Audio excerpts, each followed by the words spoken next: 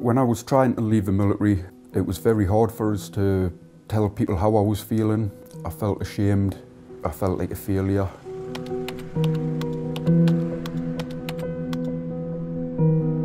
Hi, I'm Mark Foster. I served with the RLC from 2008 to 2012. I lost a friend due to him driving over an IED. I tried to hide my feelings, started having panic attacks.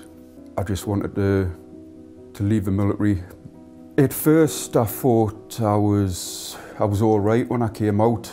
I started realising I had a few unusual behaviours. I was isolating a lot. My anger was through the roof. The way I got around this was to drink alcohol. I was drinking 2 litre bottles of vodka a day, neat out the bottle.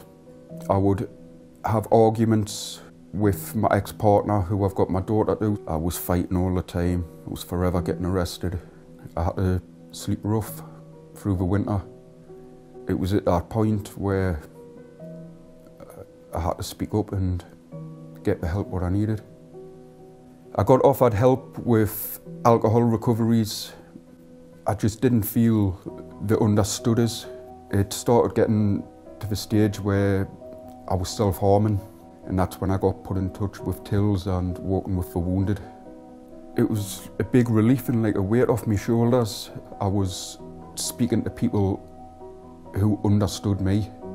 They put us into a charity-run rehab, which is based on military, and it was the best thing I've ever done. It was structured. It just felt comfortable with the people I was around, being ex-military. Yeah, I think the high-intensity service is a brilliant idea. I think it'll help the NHS to learn a little bit more about how a military person works. I feel absolutely top of the world. You know, I'm healthy, I've got a roof over my head now. I see my daughter again. Life's much better.